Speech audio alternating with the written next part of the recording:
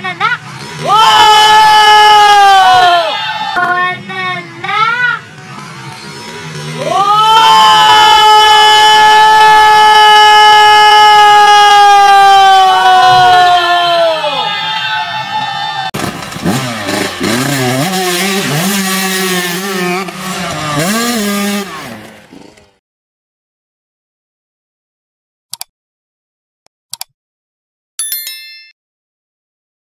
Getting ready already, down to 5 seconds!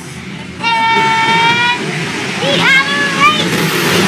Check out Congressman RD4 Whole Shot Award goes to rider number 7! That's again, Lewis Stewart! From Teves and MOTO Racing. So nakikita mo, lumayo na naman kagad. Ito naman, ang nasa likuran niya, si Joel Evans at si Bordok Mangosong, ang rider number 111 ng Team Pilipinas. Alright, nangunguna pala ng mga Australian riders. Again, they are scheduled for 20 minutes plus 2 laps. So this will be a test of endurance again. So nakita natin na Bordok Mangosong goes down to 4th. Medyo naunahan na siya. Okay, Evans now on 2nd. Rider number 77, I think that is Wanalak now on 3rd. So tingnan natin kung sino ang unang papasok. Now 20 minutes is now counting. 20 minutes is now on. Advantage Raj, Wanalak in naka-3 using his fast motorcycle. Here we go. It's still Stewart on 1st. So, tingnan po natin ang Congressman RD4 Whole Shot Award. Yan ang rider number 7 from Kojisan Aussie Racing Team. Stewart. Yan. So, pumangalawa ron si Bordok Mangosong, pero nakuha siya agad siya ni Evans dito sa second corner. Oo nga, coach. Lumikit. Lewis Stewart is again having a very commanding lead over Joel Evans. So Joel Evans now on 2nd, followed by rider number 77 by Gerard Wanalak. Yan.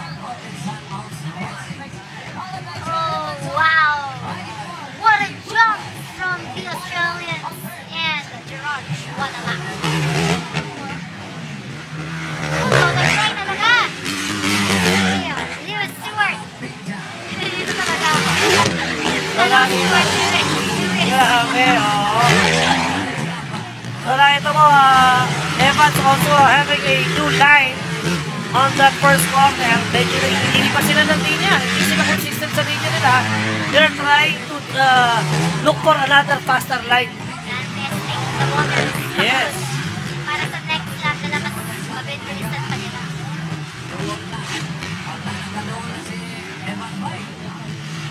So Evans now on 2nd. Sumisilip pa! Nakita niyo yun, guys. Lumingon pa talaga siya sa likod niya. Dun sa airtime niya, no? Oo, tinitignan niya kung sino yung nasa likuran niya. So Wanalak is on 3rd. So also a rider from Thailand rider.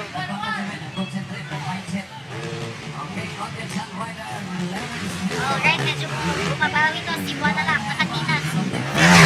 Siya. Kahit dito sa control room natin, Coach Mel, nararamdaman natin at narinig natin rock on ng mga engines nila. Grabe!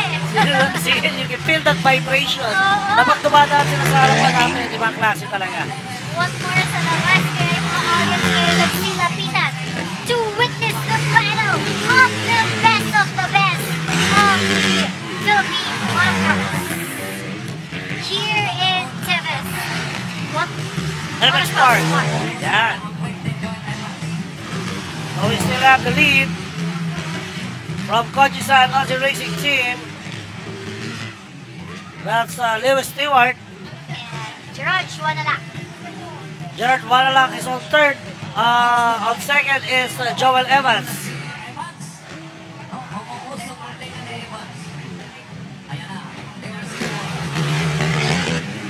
So Wanalak checking in. Wow! Nagdalaw-dalaw ni Stewart doon. Habang lumiliko ka, nagpepreno ka, pero umabali ka pa rin, no? Ano yun, Coach? Sobrang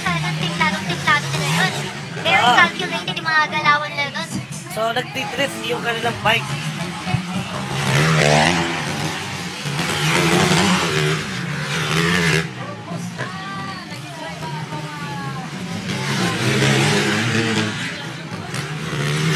There we go. There's Wanalak. Lewis Stewart. And Joel Evans. Australian riders. Rider number 77 from Thailand. Evans on second.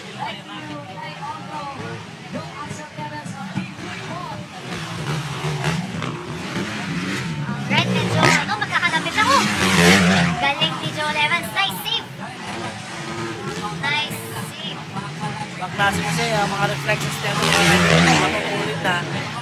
Maganda pag gumalaw talaga. Pagka kaya lang kontrolin yung bike nila. Nandun pa rin yung presence of mind, Coach Mel, Yes. no? So eto naman ang kumapang-apat. I think that is Tararat. Penjan is on board. Again, natalo pa rin yung Australia and taga-Thailand.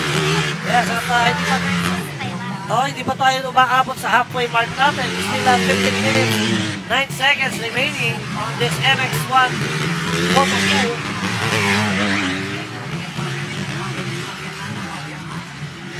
So eto na, rider number 8.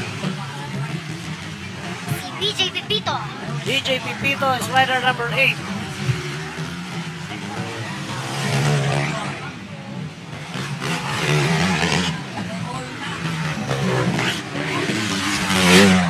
So ang tuloy ng pasok ni Gerard Wanalak doon sa area niya. So with a blue flag, so I think that's DJ Pipito. Na-overlapan na siya.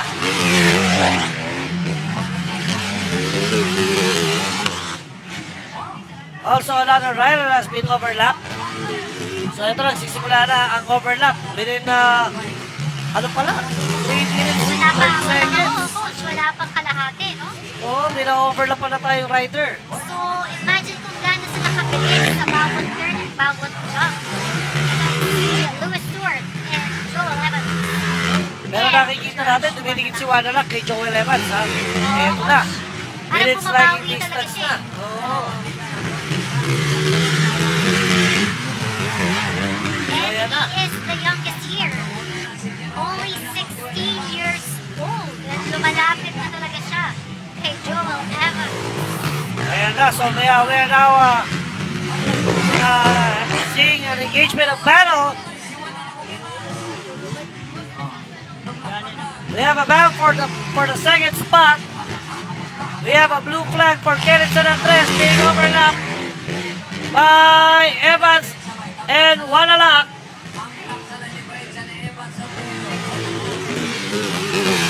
Here we go, Wanalak and Evans trying to engage on a dogfight.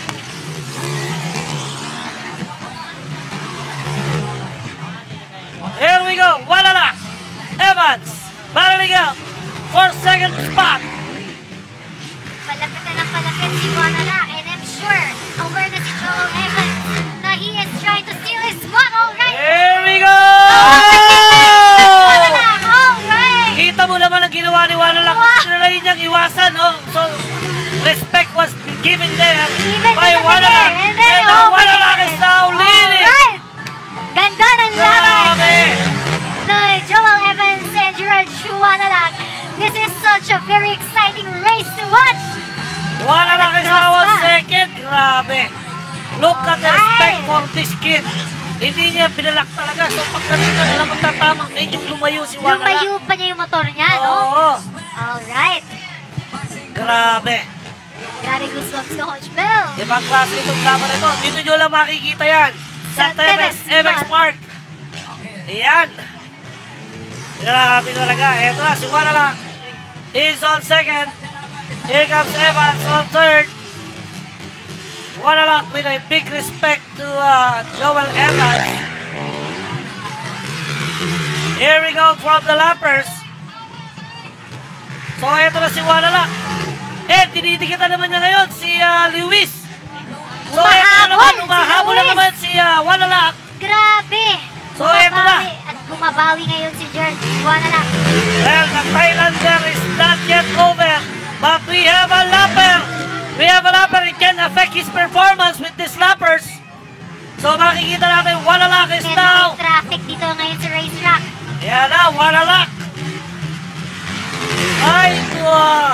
gain momentum.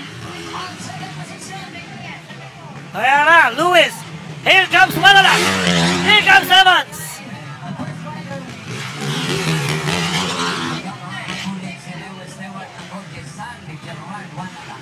Medyo lumayo na ngayon si Lewis.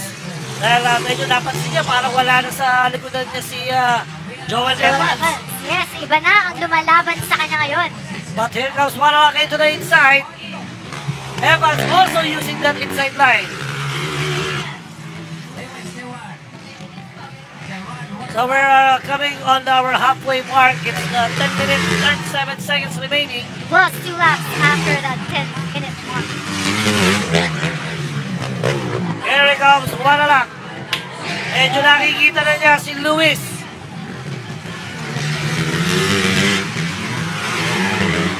Lewis from Kojisan, Aussie Racing Team. Manala from Team Good Boy, Sabong International. Also, Joel Evans from Good Boy, Sabong International.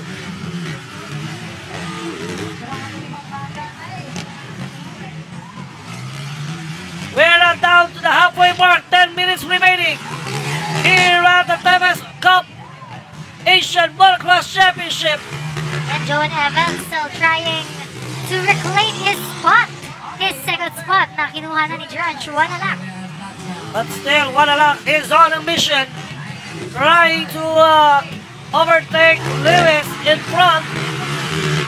But we still have our halfway mark. Makikita na lang natin dito kung sino yung mas patagal ang distansya.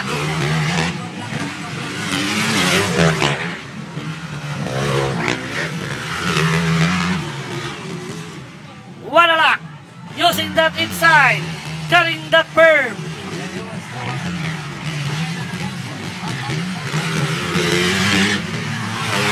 Evans on third. These three riders are now overlapping most of the riders inside the track. It's Lewis, Wanalak, Evans. Ayan na, medyo lumalapit na si Wanalak. Whoa! Wanalak!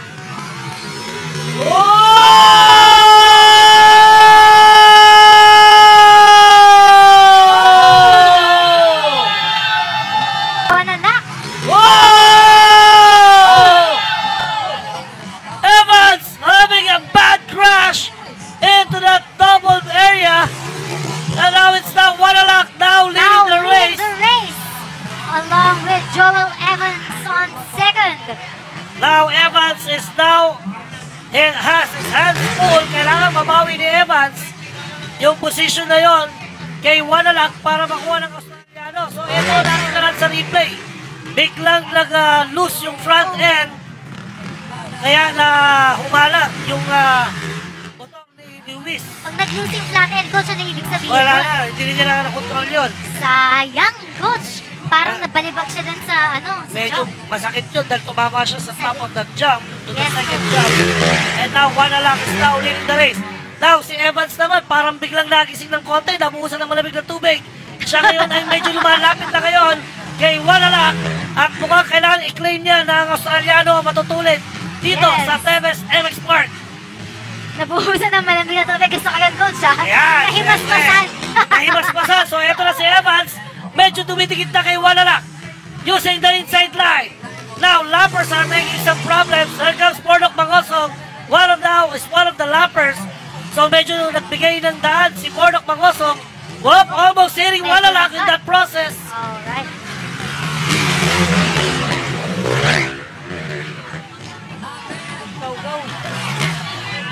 Oh! Medyo here we na go. mga lappers. Blue flag na po itong dalawang rider natin. That's Ralph Ramento and Mordok Mangosong. So, na-blue flag na sila. Medyo hindi pa yata nila alam na ito na yung mga namumuna. Nandun na si George Wanalak sa likod nila. Ayan, George Wanalak. Wait, George Wanalak and Joel Evans.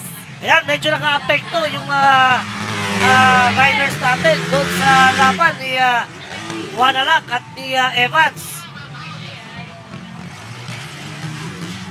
So medyo lumayo na naman si Wanalak with 6 minutes 38 seconds remaining.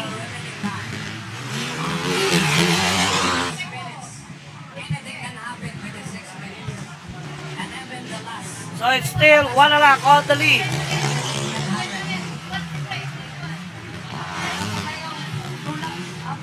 Here comes Evans.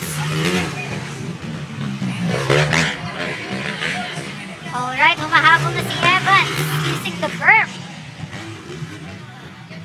So it's Bordoc Mangosong and Rob Ramento is off the back of these two riders battling out for first. Tingnan natin yung pumapangatlo. So medyo malayo yung pangatlo. Oo, coach, hindi natin ma-identify kung sino ba ang third place dito for the race. Well, hindi ko medyo na-pressure dito si Louis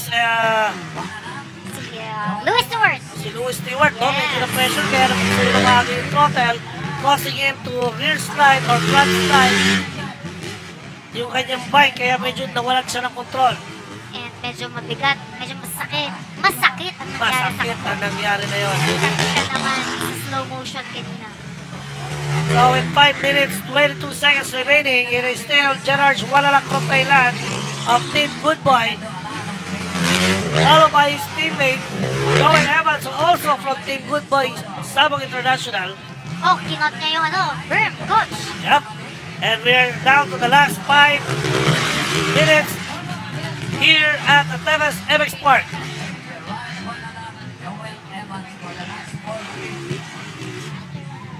One lap.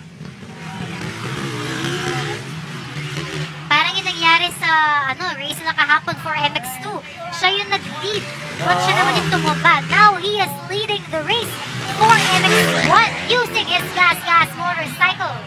Alam mo, Kat, malaki ang magyayaring resulta rito, no? Malaki yung magiging pagbabago ng resulta. Because earlier, it was Lewis from the Heat 1. Siya yung nag-first. Followed by Joe Evans. Yes. So si Joel Evans, pag Seconds pa rin. niya to ng second, baka siya yung maging overall dito. So hindi natin masabi sa points, no? Pero si Wala lang kasi, 5th place naman siya, ngayon siya yung mag-first. So titignan natin kung ano yung pwedeng maging mangyari. Oo, wala pwedeng mangyari sa pwesto na to. But still, he is leading the race. Nabawi niya yung 5th place niya sa MOTO1. So tataas yung ranking ni JJ Wanalang. Yes, exactly. So medyo Gerard Wanalang pala. nawala si Lewis Stewart, no? Kaya medyo I think he mahirap. decided to concede. Well, I don't think so kasi parang Mukhang matindi yung injury. matindi, oo. Sakit-sakit yung nangyari sa kanya na yun. Tama, coach.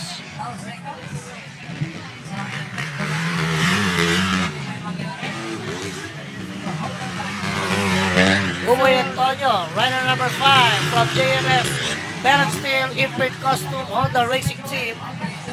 Ito si Rob Ramento, naka-all white. Liwanan na ng konti ng ni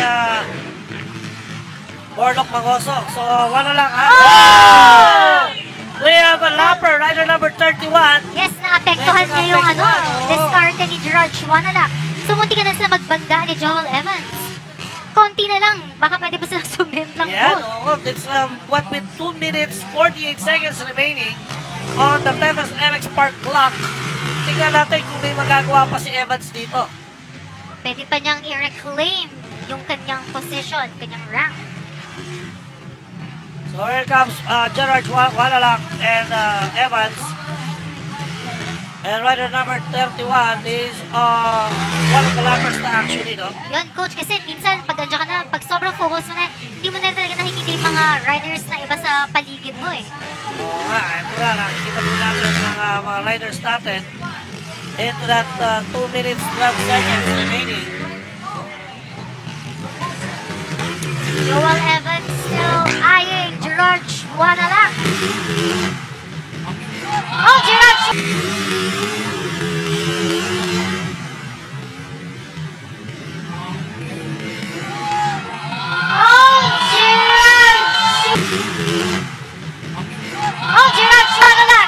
Rider down.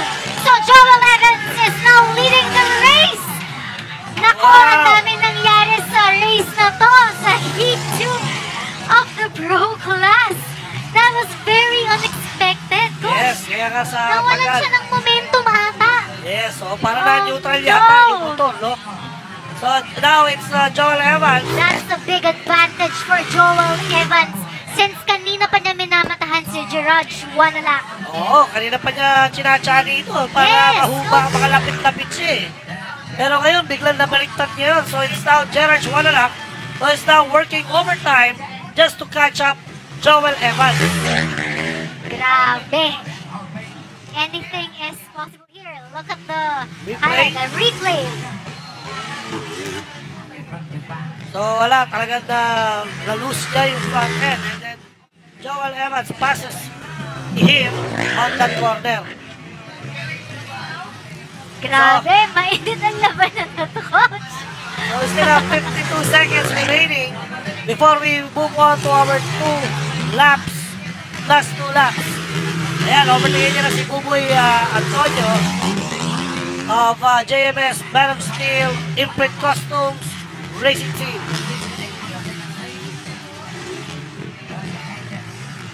Here we go. Joel Evans trying to relax with 25 seconds remaining. Ayun, may pagkalayo yung dalawa. Oo, coach, medyo malayo-layo yung gap nila.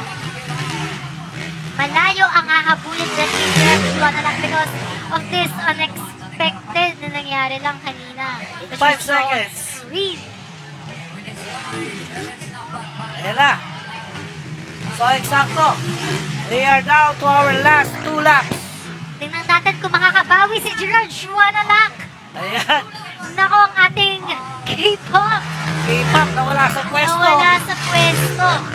But still is on second spot. So, medyo makikita natin from 50 seconds. Not bad na rin. Not bad pa rin. Pero, check Puro natin. a good fight, diba? Yes. Ilang minutes din siya nag-reign as the first race. Joel Evans with a very commanding lead over Gerard Schwanalak. May pressure sa rider ni Thailand. Oo. Part ng Thailander. Ano na sila, coach? Siyempre, ito na yung Heat 2, Moto 2. Medyo wala pa si Gerard dito. So yung 2 laps na to, we can see or I can forecast or predict that I think Joel Evans will get this first spot here at the Teves Motocross Park. This is the final lap. Final 2 laps for Joel Evans. Medyo lumayo na talaga si Gerard Schwanalak, coach. So we have the Team Good Boy position first and second.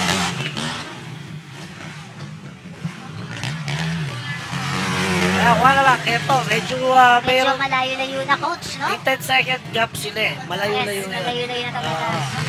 Well, 2 laps remaining.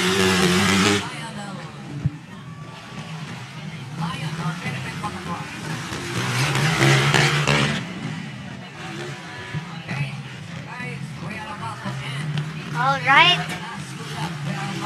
Joel Evans approaching the Enzos.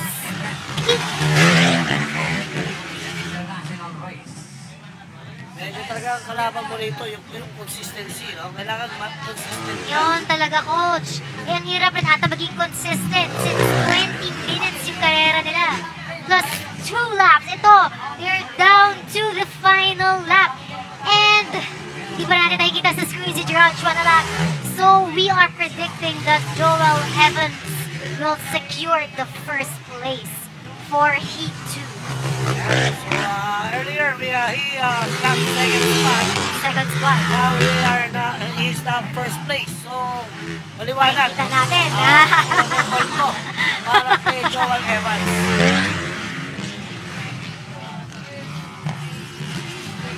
Ayun na si Gerard. Medyo talaga nag-slow down na siya. Slow down na rin siya. Yes.